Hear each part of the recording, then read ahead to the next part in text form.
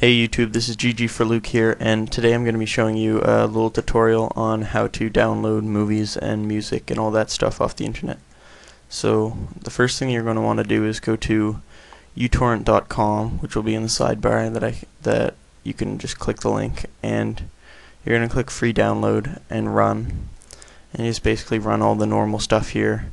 I agree, next, and deselect this junk stuff. It's just asking you for a toolbar and stuff. So once you install, it should appear in you should have an icon on your computer and you can click that. So I just double click this and now I'm into the program, and it's just this blank program here. And to start downloading what you want, you basically you're gonna have to go to these sites online with that host that I'll have in the sidebar that you can click. So basically what you do on these sites, you just search what you want to download and then you click one of the files, and so you can get like games, movies, music, programs, shows, whatever you want basically. So let's click into movies here, and once you get on these sites you can open or save, and I just save, but just so I can re-download or whatever. But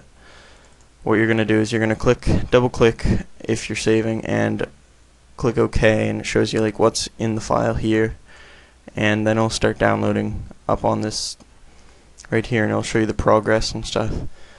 And so once this is downloaded, you can right click and click open containing folder. So once you do that, it will show you like where in your documents this file is, and then you can just click it and you can start watching it.